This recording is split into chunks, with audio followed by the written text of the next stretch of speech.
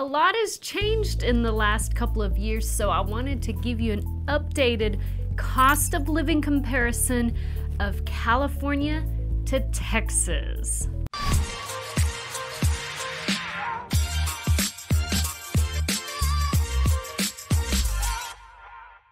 Hello, my name is Dana Pollard, and I'm a real estate agent in Texas, specifically the Dallas-Fort Worth area, but we do have fantastic referral agents in Houston, Austin, and San Antonio that specifically work with our team. So let me know if you're looking to buy a home. Fill out my dream home questionnaire in the link below, and if you're looking to sell a home, fill out the Sell My Home questionnaire in the link below. So I was in San Diego just a couple of months ago, and guys, it really is beautiful there.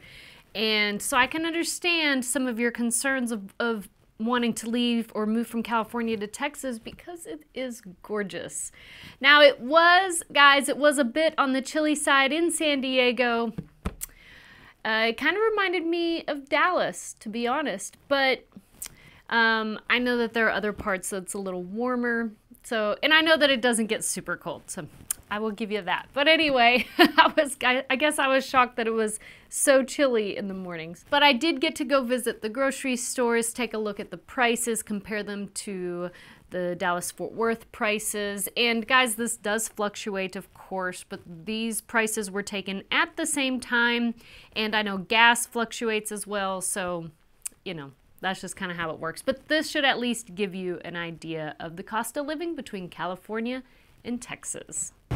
All families have to pay for groceries, so we thought it would be interesting to take a look at the cost comparison from California and Texas, like kind of similar grocery stores. Let's start with a gallon of whole milk in Texas. $3.49.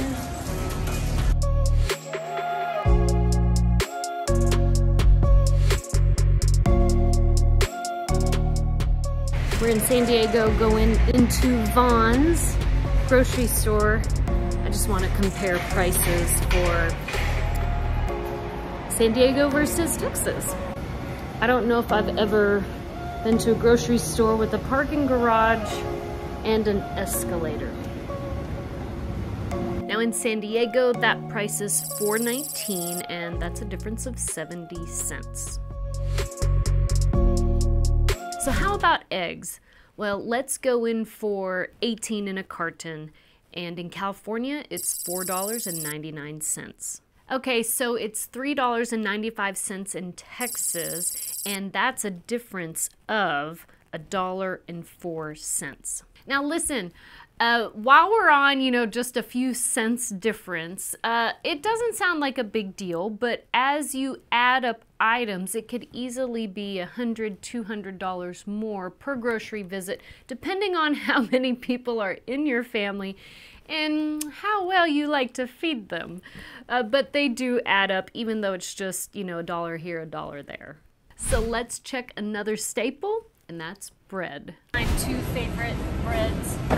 Dave's Killer Bread and 4-week 12 grain, $3.49, and Dave's is $6.49. In California, 12 grain is $3.99, and Dave's Killer Bread is $6.99, so that's about 50 cents cheaper here in Texas. So man cannot live off bread alone, or woman for that matter.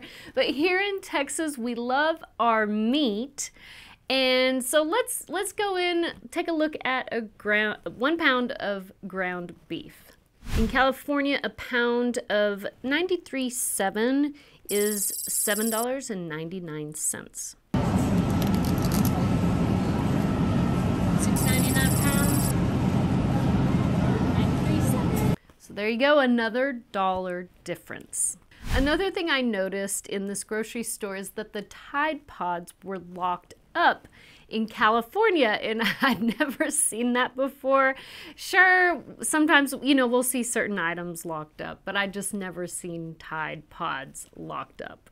Now, I do know that there was a Tide Pod challenge way back in 2018, so maybe I'll have to research that a little bit more. I can just grab it. Now, of course, gas prices have gone up, all across the country in light of recent events. But on average, California prices of gas are about $1.50 more per gallon than here in Texas. So in Texas, gas was $3.86 a gallon on that same day that I took a picture here. Now, of course, all these things add up over time. So if it's 50 cents here, $1 here, maybe a couple bucks here, then obviously the grocery bill is going to be that much more in California than Texas. Now, you have to bring all those groceries home somewhere, right? So let's take a look at the median home price, what you can get in California and what you can get here in Texas. The median home price in San Diego is $891,000, and for the Dallas-Fort Worth area, it's $345,000. So here I am on Zillow, and I'm just pulling it up, okay? I've not pre-done the work on this. So I'm clicking houses and seeing what we can get. Now, of course, I know that the closer you are to the beach, the more expensive the houses get. Let's do $699. Okay, so this is a house at $699, 4 bedrooms, 2 bath, which is great. It's 1,116 square feet. That's really cute. Very cute. I like it. Staged very nicely. If you need an agent to sell your home, I know agents that stage very nice. Whoa! Guys, that is so little. Oh my gosh. I guess that's why it's 1,116 square feet. It's so cute. But are you kidding me? $700,000. Don't get me wrong, it's super cute. But guys, wow. Just wow. Let's pull up, let's say Keller, because Keller's a very nice family-oriented area. Let's pull Keller up, okay? Wow.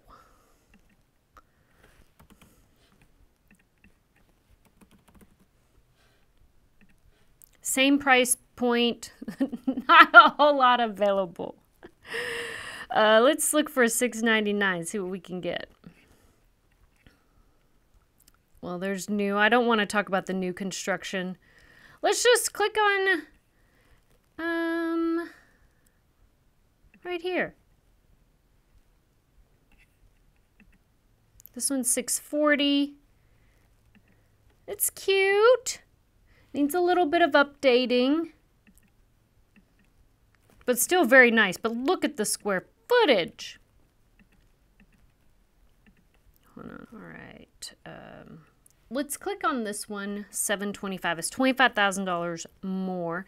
It's a 4-bedroom, 4-bath, 3,600 square feet. Very nice. Cute. Look how big. Oh, look at this. I love the tall ceilings. Many people want tall ceilings here. Wood floors, beautiful staircase. Very nice floor plan. Okay, so the kitchen, they don't have the white cabinets, but that's really not a big deal. If you really want the white cabinets, you could have them painted. Built-ins. Very nice. Fancy. Ooh, what a great bedroom. Large bathroom. So you get my point. You get a game room. You get all kinds of... A media room. That's very popular here, by the way, to have a media room. Oh, this one has a pool, guys. Look at that. You get a pool. It's not a super big pool, but it's a pool. Very nice neighborhood. Look at the homes surrounding it. Very nice. Very, very nice. I just wanted to click on this one, $788. Okay, that one's nice. updated. Cute. This is on a more narrow lot. It's really cute though.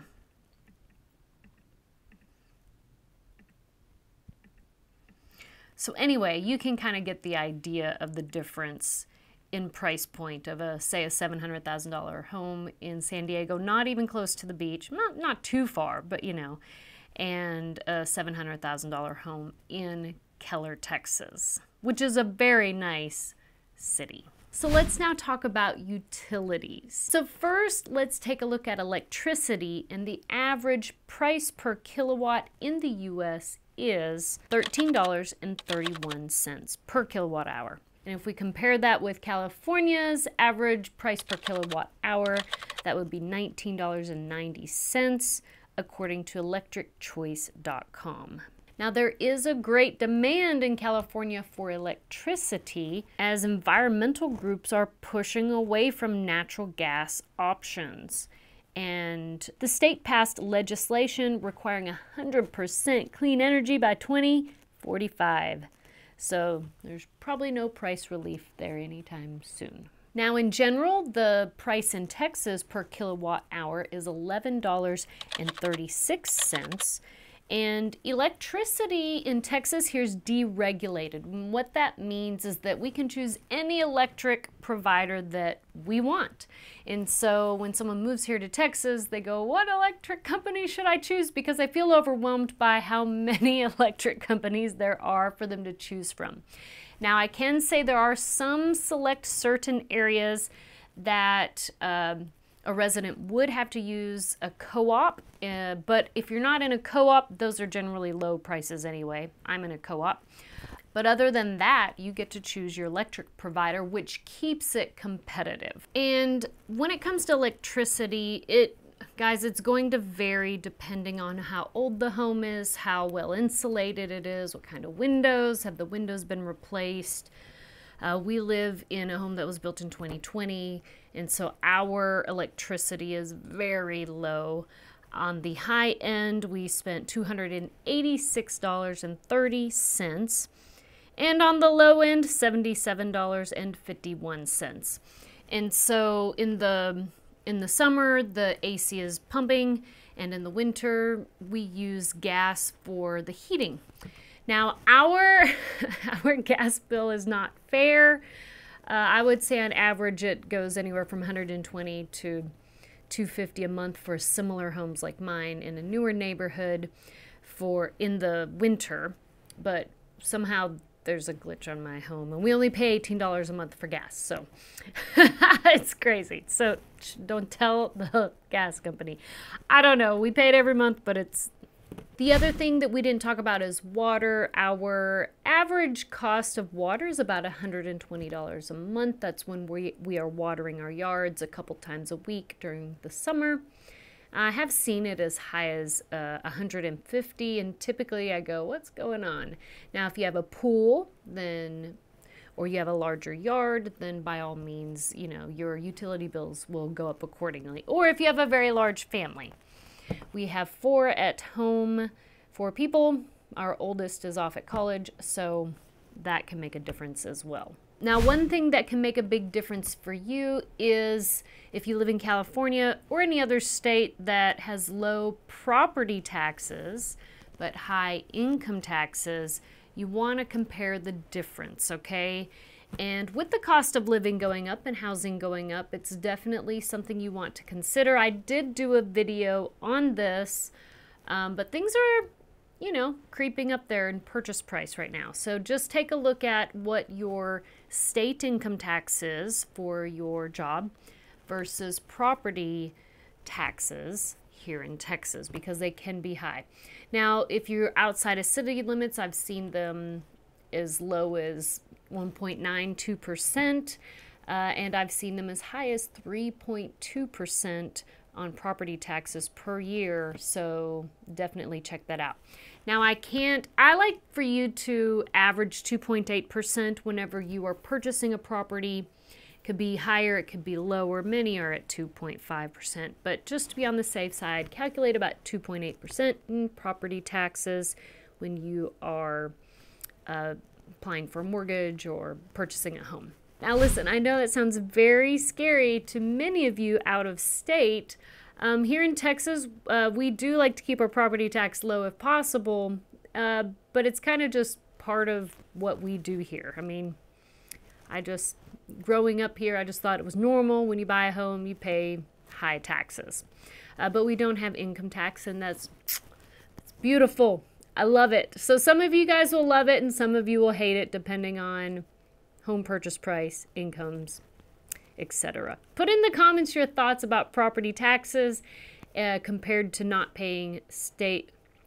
Yep, high property taxes here, not paying state income tax versus, other states. Now, Washington, you don't have either. And I know there's a few states that have low property tax as well as no state income tax. Now, I do want to say if you are moving to Texas and you live in California, you may want to reserve your U-Haul way ahead of time because there are more going outbound than inbound. That's what I read somewhere. And last but not least, I do want to talk a little bit about salaries. So I always hear the comment, but Dana, the salaries are higher here in California. And many times they are. Many times they're not. Many times you get to move from California to Texas and you get the same salary. So it really just depends on your position, the industry, and whether you are taking a price cut, an income cut, not price, but an income cut when moving from California to Texas. So just do your research because not everyone has taken a price cut when it comes to their income. So do consider that though.